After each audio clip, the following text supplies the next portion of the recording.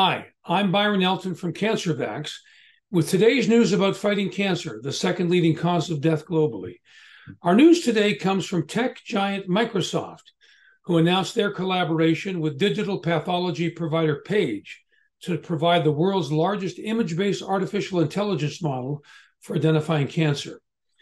It marks a significant stride in the fight against cancer and aims to revolutionize the field of pathology. The groundbreaking AI model is undergoing training on an unprecedented scale using a vast data set of billions of images. Its capabilities extend beyond identifying common cancers to detecting rare and elusive ones that have long posed challenges to diagnosis. The hope is that this AI tool will prove instrumental for overburdened healthcare professionals grappling with staffing shortages and burgeoning caseloads. The collaboration is seen as a groundbreaking moment for cancer care, with the potential to transform patient outcomes and democratize access to healthcare.